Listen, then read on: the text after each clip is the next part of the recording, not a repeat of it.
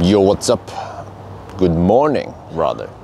We are now outside of Megajul, and today I think I will try to make a vlog, because every episode you see it's more a standardized test. I go to Nebbenes, I do the range test, I do the charging test or whatever.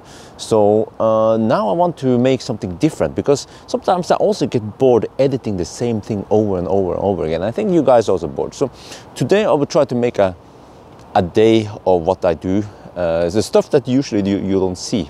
So, okay, so again, we are here at Megajul, and I want to change these rims. I've been changing them back and forth a little bit.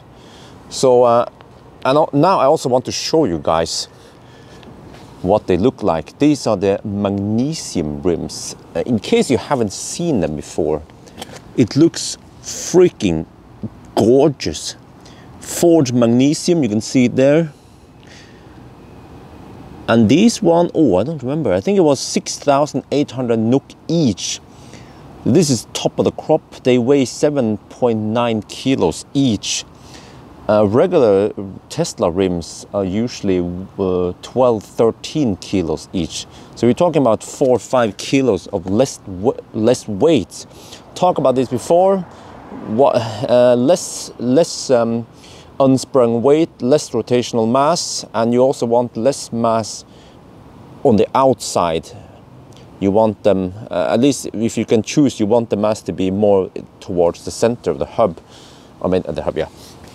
So, yeah, man, I tried some other cheap rims that first looked like these ones, but once I got them on, I saw that they didn't look nearly as nice as these mag rims. They're called mag 52, but the reason why I'm changing them or don't want them is because these are 19, and personally for me, I think they have 19 is a little bit too noisy.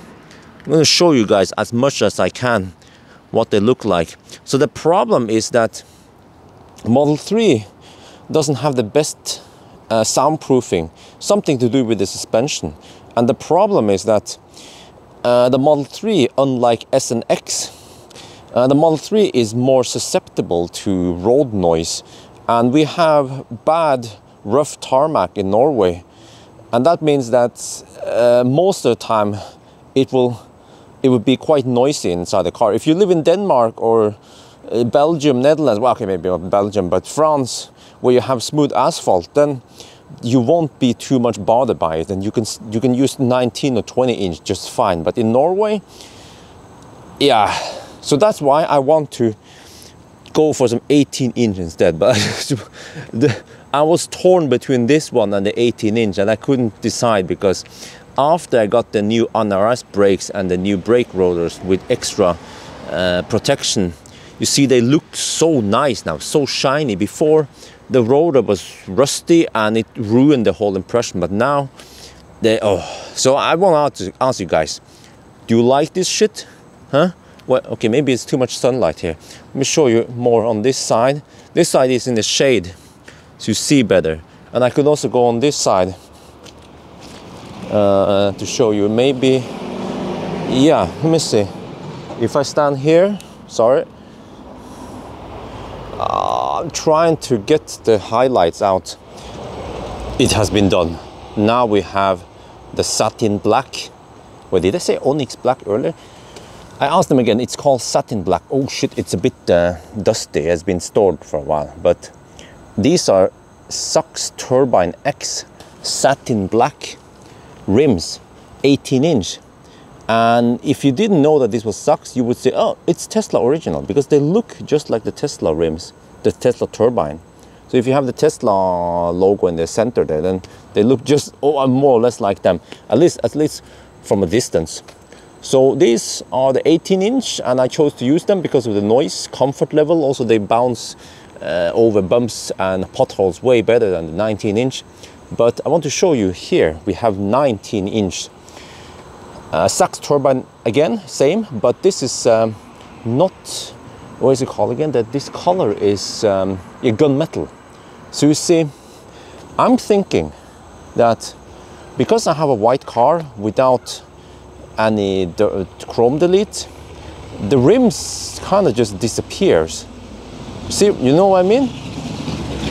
Ah, fossils. Ah. At least it wasn't being too noisy. But here, the gunmetal brings out the detail in the rims.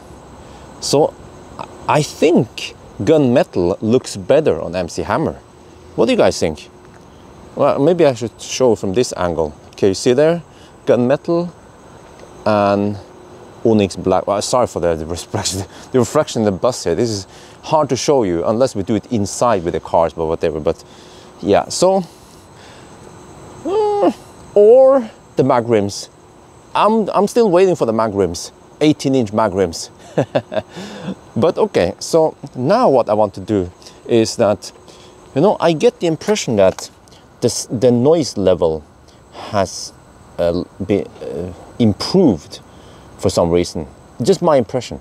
And when I tested these rims and these tires, I measured not that great noise level. It was okay, but once the rubber started wearing down a little bit, not much, just a little bit, it seems like some of the hard edges when they were brand new were just kind of smoothing out a little bit. So I get the impression that the car is slightly more quiet now than before. So I just want to try and verify if my assumptions are correct or not. So this is what I use. It's a sound measuring tool, and I can also record it. So I record the data and then you plug it in here. Well, it's funny, it's a USB mini, right? But this is what I do. I drive to Kløfta and then I measure the noise here. Yeah, for you guys who don't know. And I always drive the same stretch. I will show you where it is. Exact same stretch. Here, I start there, and then I drive here over the bridge. This is the exact same stretch. From this stretch, I measure the noise until here, this direction, every time, on the right lane. Same for every car. Same conditions. The only difference is that there's a little bit of wind, maybe difference, but I've seen that the wind tends to blow this direction very, very often. Yeah, so let's do that. I'm gonna go there and measure the noise, and you find out how noisy is this.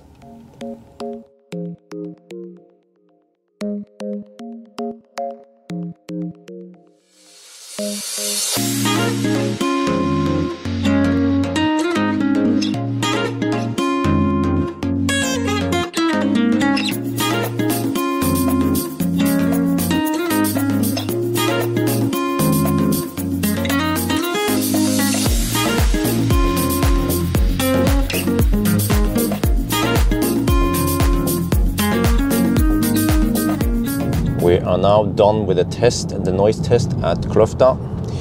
So it's stored in my device and I have to check it out once I'm home, the values. So I'm not sure if it was more quieter or not. We have to see.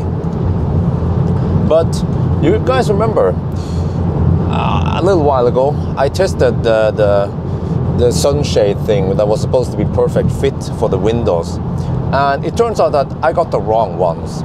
Those are from Model S. So I'm going back now to Be Good, where I got them from, and I will swap them with the correct ones because it's supposed to be perfect fit for Model 3. So yes, and also I think they want to show me some head-up display for Model 3. Ooh, interesting.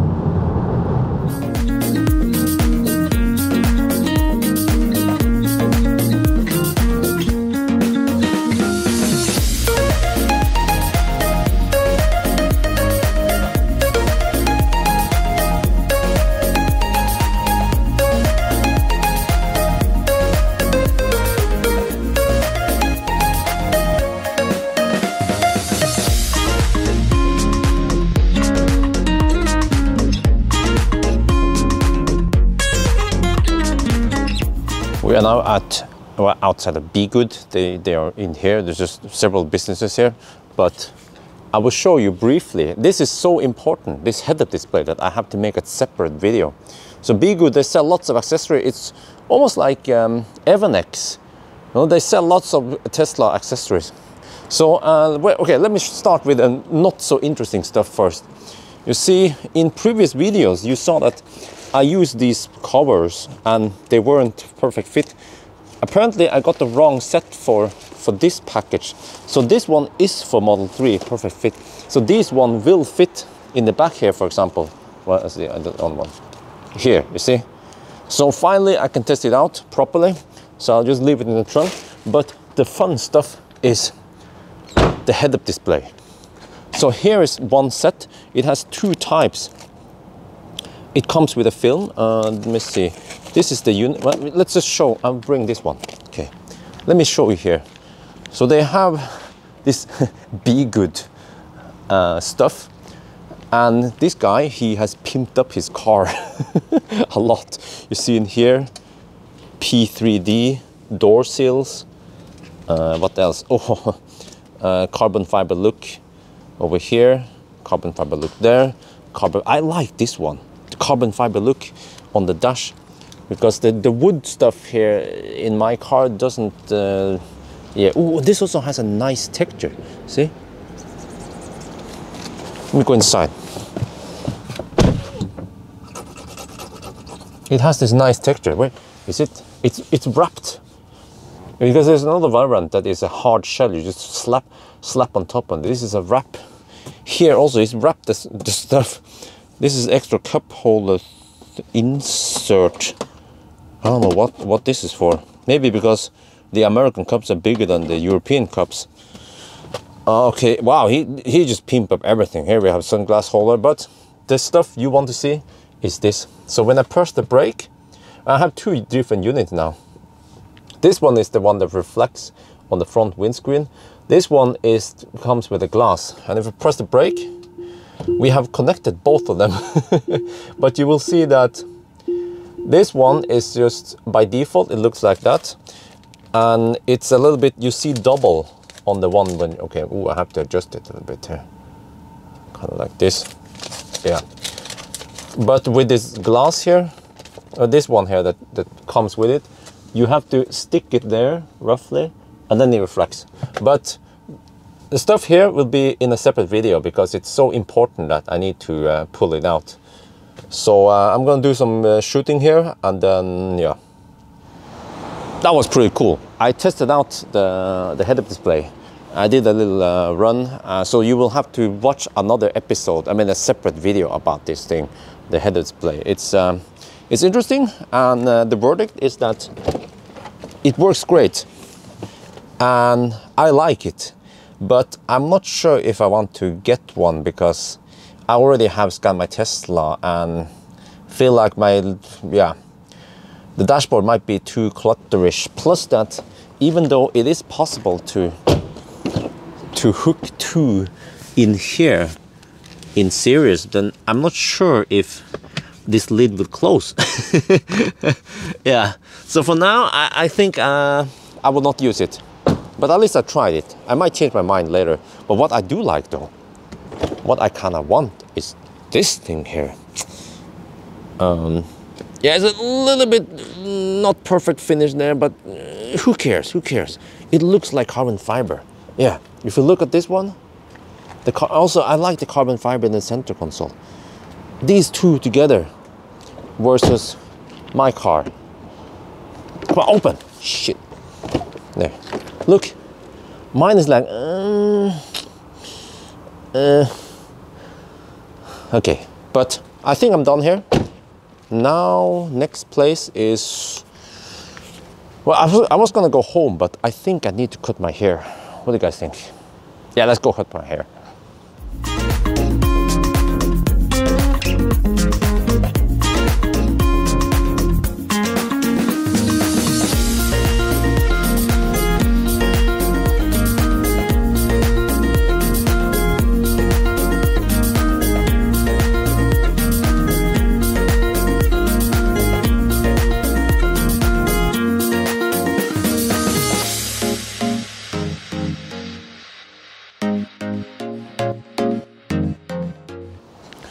We are now at Haugerud. I'm going to cut my hair here at Haugerud Center. Yes, that's the place to be. And I don't know about you guys, but I always try to park the car as far away from everyone else as possible. So see, here we have, in this stretch we have no one parking here. So park here, don't park along with the other guys, because then you might get dents. And oh yeah, now we can see better. Do you like that shit? Do you like that? Yeah. And for you guys to be like, Bjørn, you have curb rash. No, this is not curb rash. It's that paste they used for when they mount the tire on the rim. So it's definitely not curb rash. All these rims are in top-notch state. Maybe I can show you from this side. Maybe you see it better than the rims. Yeah, yeah. I kind of want the gun. What are you gonna call it? The gray one? Yes, gun metal. Okay, hair time. We are done. This is gonna be my new look. Yeah, I just look 5 years younger now. I'm back to 25. Yeah, that's how Asians work. But in the back here, I forgot to tell you that I brought some extra stuff from Be Good. The big box back there is a cover for the underside of the trunk. So it might lower or dampen the noise a little bit, and also it covers the sharp edges and it looks better. So I'm gonna try it, yes. It will be a separate video, not in this one. And here we have cabin filter. So this is the good shit from Be Good. They import it from, it's called EV tuning. You can find it also from Abstract Ocean. And this is, you see when I shake it? Supposedly it has charcoal in here, charcoal. So the one I have is not that advanced, and it's been a year since I replaced it last time. And nowadays, when I enter the car, actually even right now, it's hard to show you, of course, but I smell this weird sour whatever or something. I don't know what it is, but it's weird, and it could be moldy stuff or something. But I'm gonna replace this and see how it goes. But I think before I do that, I want to get a PM 2.5 meter to see if it's better, because when I drive behind diesel car, especially Volkswagen diesel, or in a tunnel or behind motorcycle, I smell that shit in here. But I didn't smell it when I use when I use Optimus Prime, because Optimus Prime has way better filtering, HEPA filter. But this one, hopefully I can get back to that. We'll see, we'll see. But now it's 2:30 in the afternoon, and I think I'm gonna go home and slack a bit. Yeah, I haven't eaten breakfast yet. I haven't eaten in it's almost 16 hours now, something 15, 16 hours. I ate a little bit late yesterday, yeah. So I'm trying to do the IF, intermittent fasting, where you don't eat in 16 hours. It has some good health benefits and also better for burning fat. So yeah, let's get back home.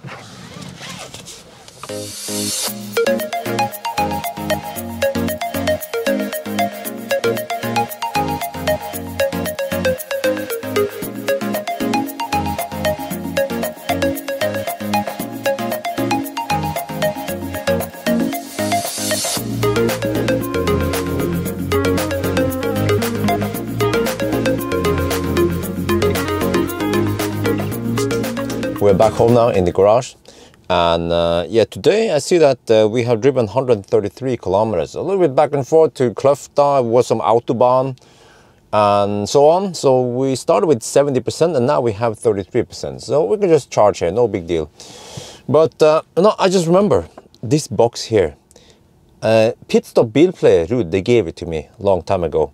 And they said that this one, you just open the lid. I open the lid now. Here's the lid. And then it's supposed to clean something. It's supposed to get rid of bad smell. So, you know what? I will just leave it here in the armrest, inside the car. And then I keep the air conditioning running until tonight. or maybe tomorrow morning, I see. But, oh, I have to check the noise result. Yeah. We've been slacking a couple of hours, and I checked the data from the noise test, and you see we have slight better result at 80 kilometers per hour. 100 was actually a little bit more, but there's some variation. And then at 120 kilometers per hour was 1 decibel lower. So actually, I think this confirms my suspicions that if you wear down the tire a little bit, you will get slightly better noise. And this could also apply to other cars I've tested. So, for example, I don't know if this is a coincidence, but many cars I've tested, they are brand spanking new. And then the tire might be noisier. Let's say Polestar was almost brand spanking new. But then the E2008 had almost 6,000 kilometers on the odometer. Now you guys can start speculating. So anyway, I think that's gonna be it for this episode, this vlog. So if you like this kind of vlog, I will try to make some more, because I do lots of shit all the time, every day, that you guys usually never see. You see me doing a range test, a 1,000 kilometer challenge, a banana box test, but you don't see everything that goes on between them. Yeah. So I guess that's it for now then. Hope you guys enjoyed this video. As always, thank you for watching, and talk to you later.